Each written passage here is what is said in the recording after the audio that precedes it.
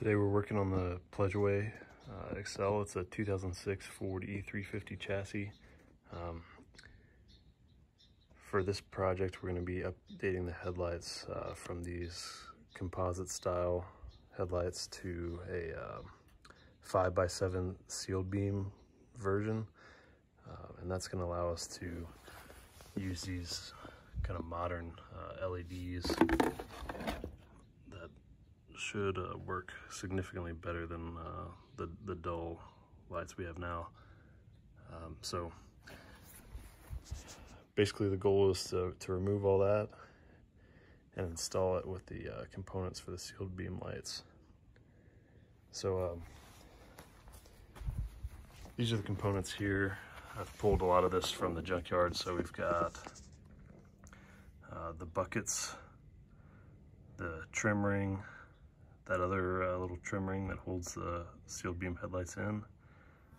I've got all the screws and other components that we'll need in here. These little springs, also pulled from the junkyard, that provide tension on the lights. These are just the random screws and other things you might need. Also pulled these pigtails off the junkyard because the plugs that are required for the sealed beams are different. I forgot the names. It's H4 or something like that. But it turns out that you don't really need those because the new sealed beam lights come with this adapter that will, adapt from the existing lights to the new plug that's required. So that's all good there. And then we will also need these little white plastic clips that provide like a surface behind these buckets that kind of allow it to slide and rotate as you're adjusting the headlights. So those are the parts that we need. Should just be some simple hand tools required to do this job, and we'll go ahead and get it done. The other thing you'll need from the junkyard is a few of these. I think you only need 4 of them, but I pulled a few more because they were all rusted and seized. So I got a few extras just in case the ones I got were seized. I sprayed these a couple weeks ago with some liquid wrench, and then I just gave them another spray of liquid wrench today, just hopefully to loosen them up, because every single one of them was seized in the junkyard. So hopefully now that they've been sprayed, they'll be loosened up and they'll work for us. So I'm going to start by pulling the grill off. It's just a few of these bolts here to get that off. All right, so we've got the grill off, and it's a little unclear how those composite lights come off right now. So to get a better look at it, I'm going to go ahead and take the side marker lamps off, the amber piece there. I'm gonna have to do that anyway because I bought new ones, some blacked out ones. So anyway, hopefully we get those off and get a better look at it. Okay, so to get these headlights off, I believe they're held on by this clip and this clip, and we'll give it a go.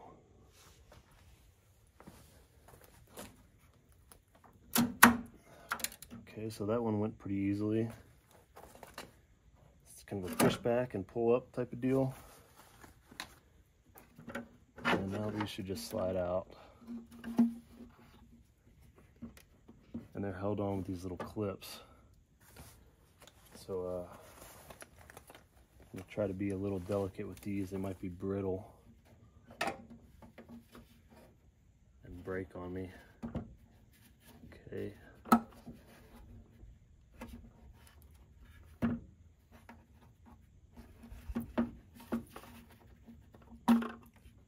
Okay, yeah, these were the clips I was worried about breaking. Some of the plastic here is a little bit brittle, so I was able to do it without breaking them. And there we go. Now it's off.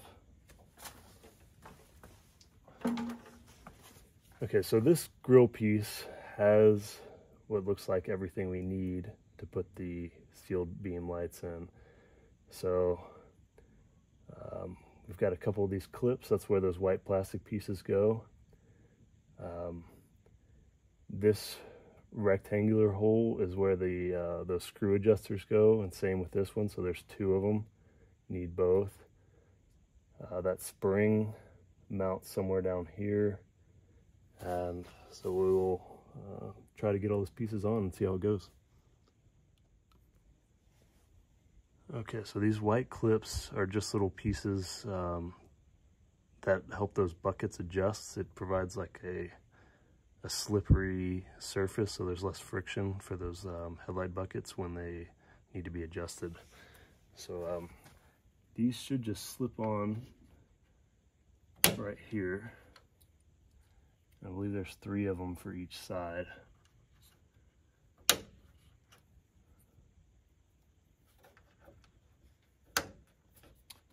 Okay.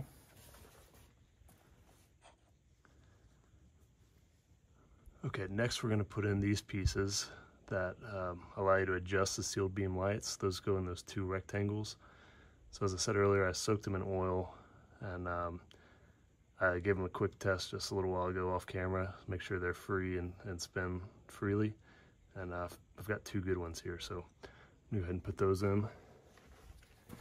And these should just pop in place right here and right here.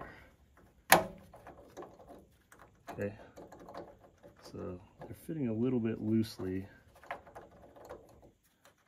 This one is pretty good, but this one's a little loose, so I may try to find one that fits a little better here. Okay, so I've tried a few of these, and they're all fitting pretty loosely, but as I think about it a little more, once that bucket is in here and it's held by that spring, the spring's going to put tension on all this and hold it pretty tight. So I think this one being loose, these being a little loose, is going to be okay. Okay, so now we've got these on here. That spring attaches to the back side of the light carrier there, to the back here, and then attaches here, and that keeps everything nice and tight. So kind of as I was alluding to earlier, that it doesn't matter too much that those are loose because the spring holds it nice and steady. And then these screws will now allow you to adjust the aim of the headlights, and that spring keeps it all nice and tight. Okay, so it turns out that I will need these pigtails that I cut off the van in the junkyard. These are a different style connector than the ones that came on the composite headlights. So I've got to track these wires, verify which one is the high beam, low beam, and ground. This diagram here for a 9007 style connector shows that the low beam should be on the right, black is the ground in the middle, and the high beam should be on the left side. So I've kind of marked those, that I've got blue on the right, black in the middle, green on the left side, with this connector in the middle. So that's what we've got here. I'm going to take my multimeter and verify that's true, and then I'll have to confirm with this pigtail which way that's supposed to go as well, and then, you know, splice those wires together in the right order. All right, so I was able to confirm with the multimeter that diagram was matching. So I've got my blue is the low beam, black is ground, and the green is the high beam, which matched what I had drawn here. So that's good. So now I've got to look at this one and confirm which one needs to be which by seeing what they've got in the manual for the new lights. Okay, so after staring at these diagrams for a little while, this is what I got. I've got black to black, blue to red, green to green. And so that's what I've done here. Black to black, blue to red, green to green. And that should now give me the standard H4 adapter. All right, let's test it out and see how it works. Okay, so I've got these all wired up now. They appear to be working just fine. The blinking is just an effect from the camera. All LEDs blink on the camera, so you know, to my vision, they're not blinking. It's just a camera effect. These lights do have a couple extra features on them. One of these is for a daytime running light, and the other is for a blinker function. I'm not going to be hooking those up, so we should be good to go just the way it is. So we've got the low beams going, and got the high beams on now. High beams off, high beams on. Seems to be working. Alright, so now I've tested the lights. They're all working. I've heat shrinked these connections. These connections have a heat shrink and a glue. So once they're shrunk on there, it's now glued in place and should be pretty weatherproof. And I'm going to follow that up with some wire loom to protect it from these sharp edges here.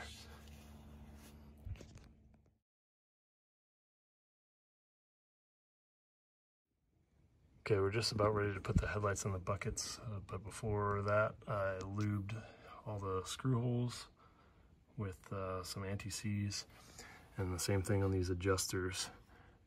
Every one of these adjusters I pulled from the junkyard was frozen up, rusted solid, so that anti-seize will make sure that you can adjust it in the future. Okay, so the lights are now in and they're working. But I did encounter one small issue I'm going to have to go to the hardware store or the auto parts store to get, and that's this blinker bulb here is clear, because the original headlight or blinker housing was an amber color, but now that I'm going to be installing these black blinker housings, I'm going to need an amber bulb there to kind of stay in the legal space.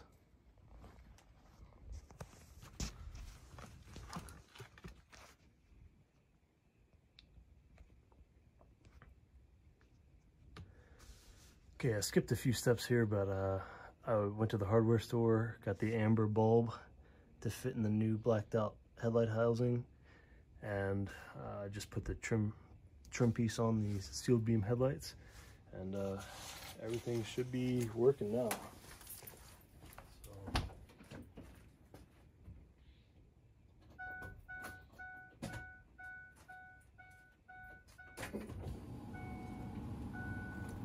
Blinker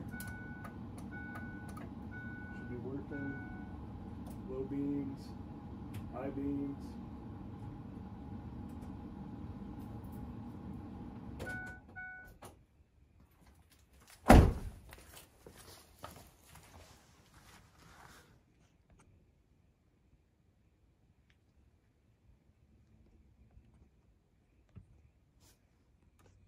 Alright, so we're moving on to the passenger side now. The procedure is the same. You want to check your voltages to ensure you've got the high beam and low beam and ground correct. On this side, I've got the green and black to the green and black, the black to black, and then this red and black to the green and orange. And that should all work out. I tested it, and that should work. Okay, so I was having a little trouble with low voltage on the low beam side, and after a bit of troubleshooting, I chased it down to this little module here. This is the daytime running light module. It came on the Canadian versions of these Econolines, and since this RV was built in Canada, it's a Canadian version. So this is a little daytime running light module. It controls the daytime running lights. Anyway, it was outputting a very low voltage, so I think it was putting out about 8 volts to my low beams. And so after a bit of research, I figured you could just unplug it. So you just unplug it, tape this off to keep it clean, and you know, you'll have to manually turn on your low beams and high beams now, but it all will work. So that's what I've done. And so the next step is we're going to aim the lights. I just kind of put them in there. Now that it's dark out, I'll use one of my other cars that I know has good aim on the headlights. Kind of park them up front against the garage wall, and then aim these so it matches the other car that I know has good aim on its lights. Okay, so I'm sitting in the cab of the van now, and I've got my other car parked right alongside it. The headlights are even with each other. You know, the front ends of the vehicles are aligned, and that car's got headlights that are well aimed, so I'm just gonna match them up. May not be the best way to do it, but it is a way to do it, and it'll at least get us pretty close. Okay, so I got out there, played with the screws a bit, and adjusted the headlights so they're about the same as my other car. And we'll go out for a test drive, see how it does. Okay, so I've got the headlights, they're decently aimed now. Could probably still use a little fine tuning, and I stripped out one of the adjusters, so maybe tomorrow or next weekend I'll have to go back and replace that adjuster that I stripped. But anyway, pretty happy with the results so far.